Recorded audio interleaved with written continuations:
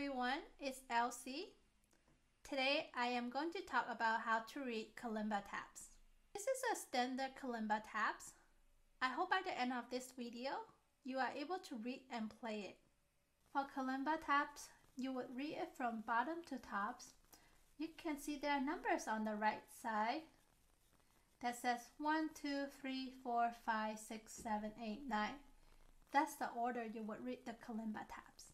Let's start with some of the common notes that you would see in the Kalimba tabs. This one looks like a grape with a stem on it. This is a quarter note. The length of this note is 1 bit. When you see a rest note, that means you don't play the length of that bit. For a quarter note rest, it looks like a squiggly line. This one looks similar to a quarter note, except it has a tail at the end. This is an eighth note. It's half of the length as a quarter note, which means it's half bit. For an eighth note rest, it looks like this. This one is similar to an eighth note, except it has one extra tail at the end. This is 16th note. It's 4 times shorter than a quarter note, which makes this one a quarter bit. For a 16th note rest, it looks like this.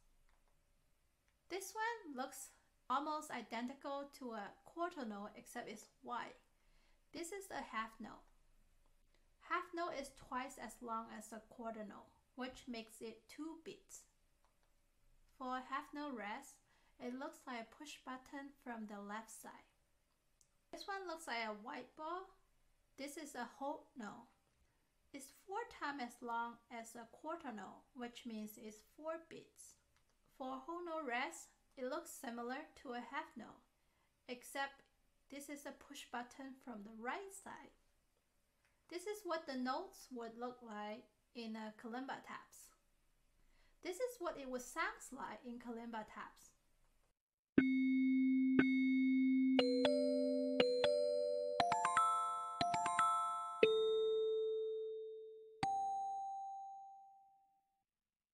You can see here, when you see the rest notes, you don't play them. You can see there are lines on Kalimba tabs. These lines are called bar lines. Bar lines are used to divide up a complete bar. From one bar line to the next bar line, it makes 1 bar or measure. When you see these numbers in Kalimba tabs, they are called tempo. Tempo tells you how fast or slow a song would be. Tempo is measured in BPM, which is beats per minute. T equals to 120 means there are 120 beats per minute. T equals to 60 means there are 60 beats per minute. Let's hear the difference.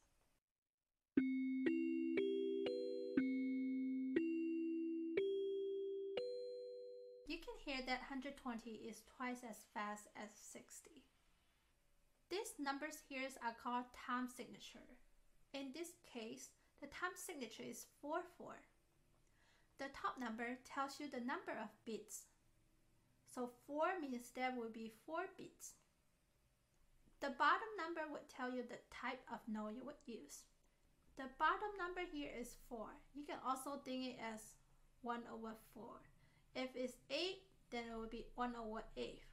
1/4 is quarter. That means you would use a quarter note here. 4/4 is the common time signature. If you don't see anything on the Kalimba tabs, it probably is the time signature 4/4. Sometimes they also use the letter C to indicate this time signature. So that's the 4/4 time signature.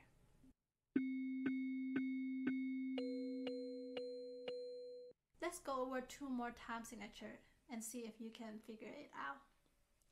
This one is 3/4. So the top numbers means the number of bits. So can you guess how many bits this one would be?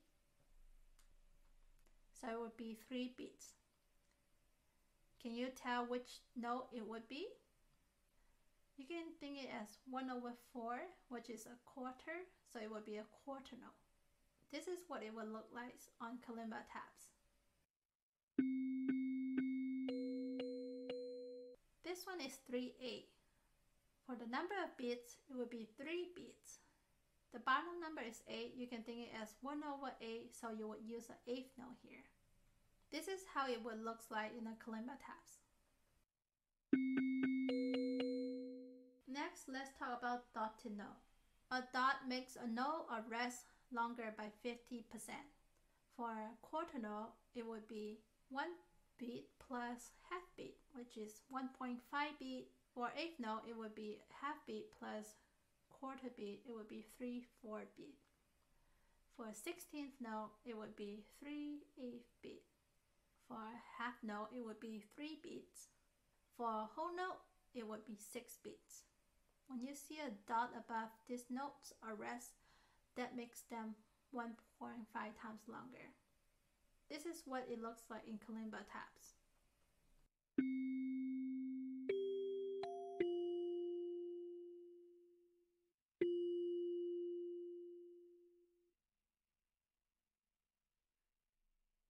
Next, let's talk about beaming notes.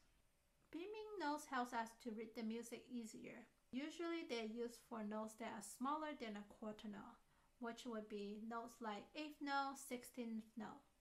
For 2 8th note, to beam them, you would get rid of the tail and then connect them with one line.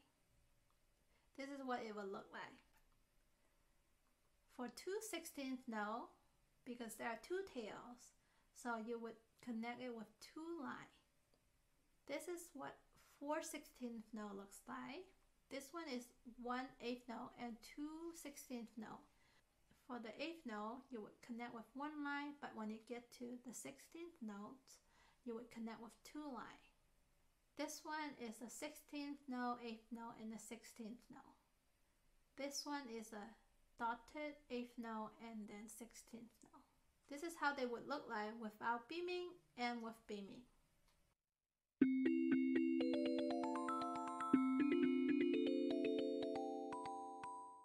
The curved line here is used to connect 2 notes at the same pitch. This is called tighted note.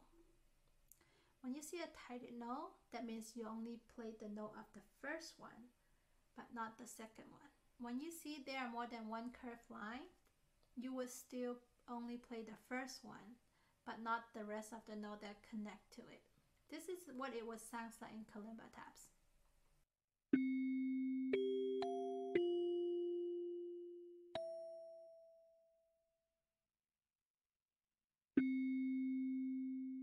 This sign here is called repeat open. When you see a repeat open sign, that means you would play the note on that bar again after you play it once. This one is a repeat close sign. That means where you would stop the repeat. This one is the final double line. That tells you when the song is end. This is how it sounds like with repeat open and close signs in kalimba taps.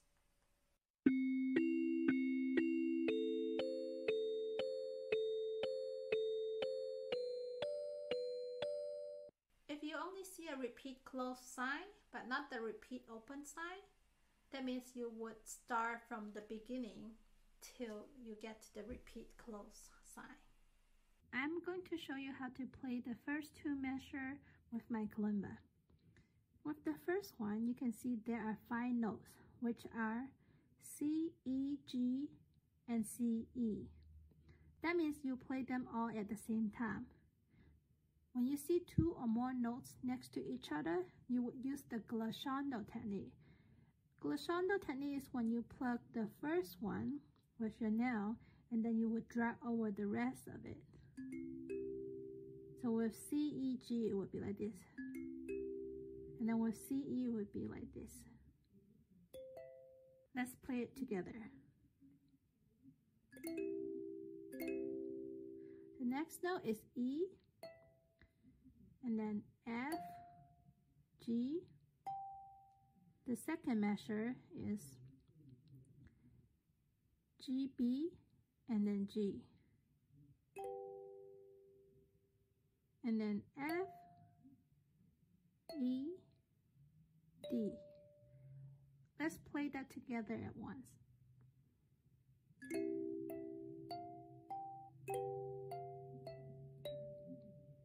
Are you able to read and play these kalimba taps?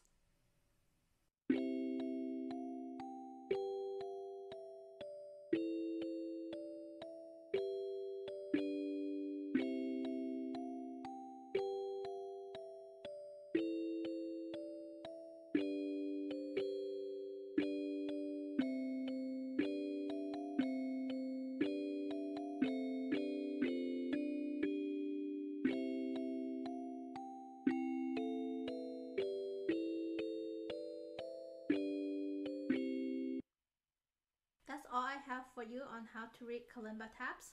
I hope you enjoyed this video. If you found this video to be helpful, please like and subscribe, and I will see you in my next video.